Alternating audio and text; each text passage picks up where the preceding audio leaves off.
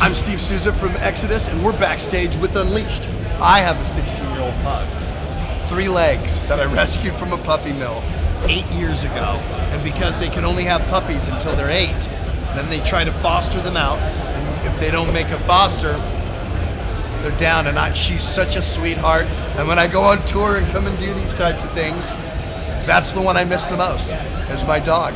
She is my love. I FaceTime them all, where's Lucy at? And I call her the goose, Lucy Goosey.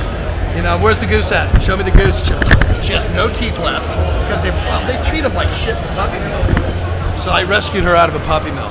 It's great to get a new puppy, but go rescue a dog, you know. there's so many great dogs and cats out there that would love to have a loving home. I know because I picked one up, and 8 years later, she's 16 and she's still alive, and I think it's the love that keeps her alive. I'm Steve Souza from Exodus, and I'm standing up for animals' rights.